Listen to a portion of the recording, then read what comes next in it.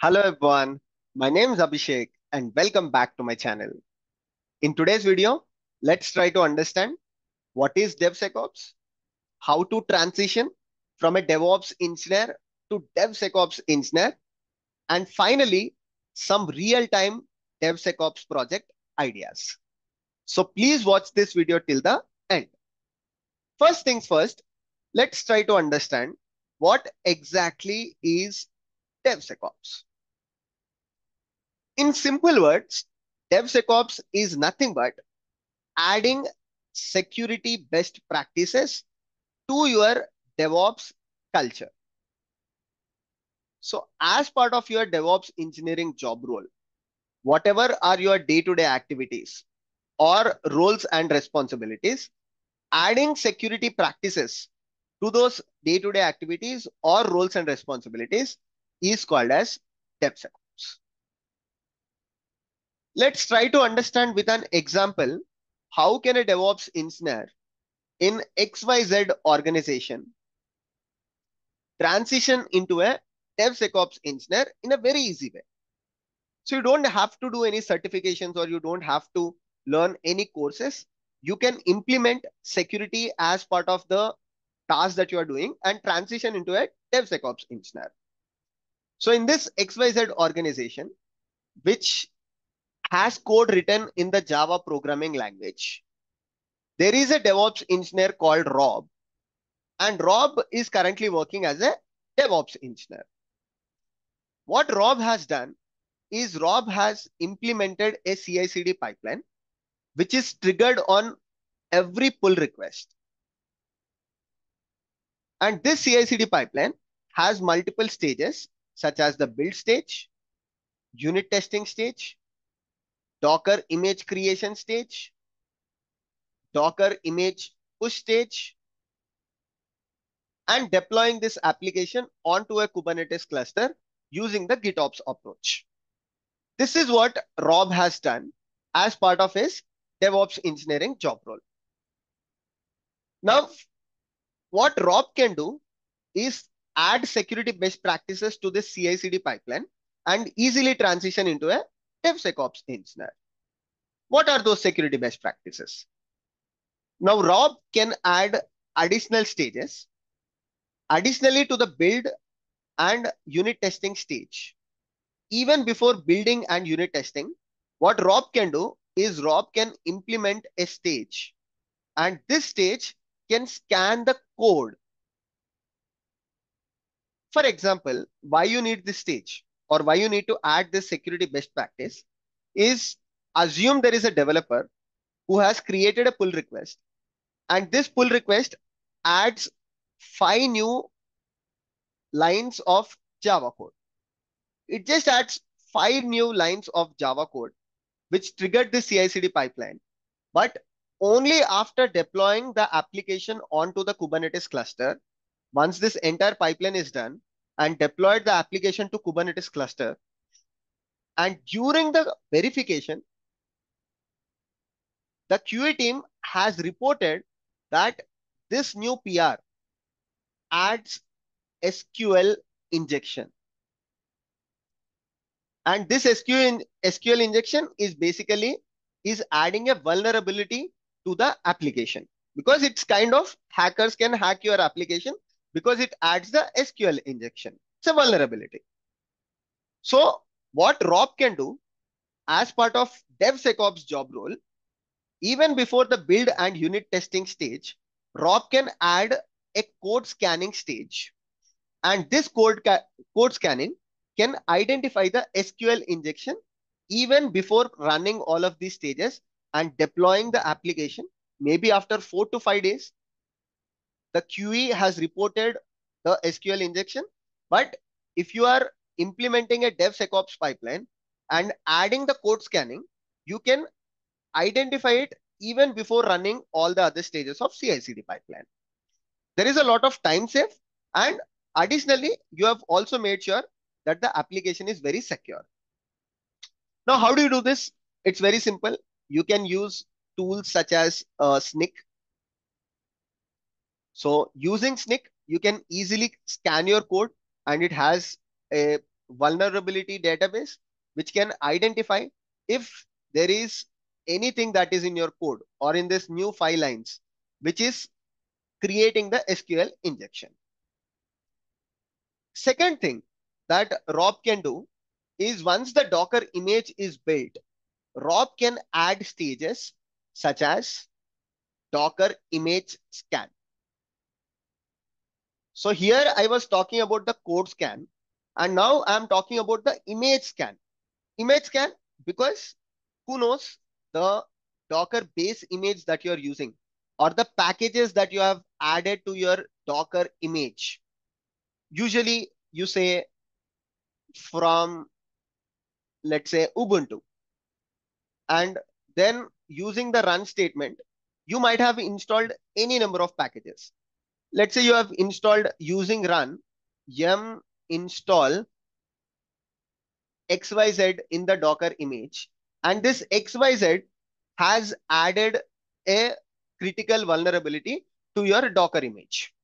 So as a DevSecOps engineer, again, what Rob can do is modify this CI/CD pipeline and add a stage here to scan the Docker image, basically using Trivy or Claire or Docker Scout. There are so many things, or even you can also use the SNCC in the same stage, right? Sorry, you can use the same tool in a different stage, which can also be possible. So my focus here is not to talk about the tools. I will be doing demos in the future videos where I'll talk more about the tools.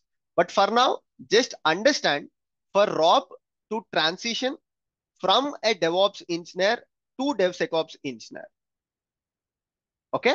DevOps engineer to DevSecOps engineer. Rob is making a very simple changes to his day-to-day activities, that is incorporating the security best practices. So we have done two things in the CI/CD pipeline. One is adding the code scanning. Second is adding the image scanning. Similarly, in any activity that Rob does on a day-to-day basis, if Rob adds the security best practices, then Rob becomes a DevSecOps engineer. That's it. This can be as simple as, let's say Rob is using Terraform, and Rob's Terraform files has some secrets. Rob's Terraform files has some sensitive information.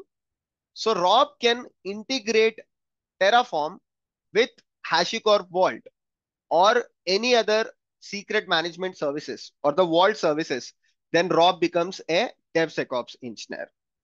Let's say Rob is using Ansible, and similarly in Ansible, Rob is securing the sensitive information previously using environment variables. Now, if Rob transitions these environment variables, or instead of using the environment variables, if Rob starts using Vault or AWS System Manager Parameter Store or AWS Secrets Manager or Azure Vault, wherever Rob is running this Ansible services, if Rob adds those security practices, then Rob becomes DevSecOps engineer. This is not only related to Terraform or Vault or CI/CD. It can be, like I told you, anything. It can be even with Kubernetes, right? Even in Kubernetes, instead of using any sort of security wrong practices, if Rob incorporates the security best practices, such as securing API server, taking backups of etcd, rotating sensitive information in his or her Kubernetes secrets, all these things comes under security best practices and tasks of a DevSecOps engineer. So there is no standard definition of a DevSecOps engineer's roles and responsibilities. It is only incorporating security best practices to your regular DevOps engineering job role.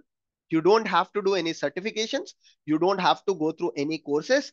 Take your existing projects, try to see where you can add security to it. Then you become a DevSecOps engineer. But still, Abhishek, I want to know some projects.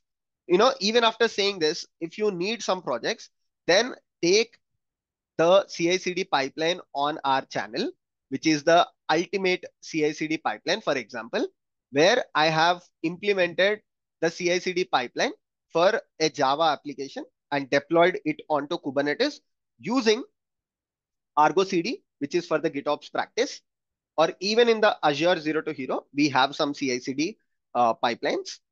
So take those CI/CD pipelines and add code scanning, as I have explained, and Docker image scanning. This becomes your project number one, that is your DevSecOps project. Project number two, in one of the Azure Zero to Hero projects, what I've done is I have integrated Kubernetes with Hash Azure Vault.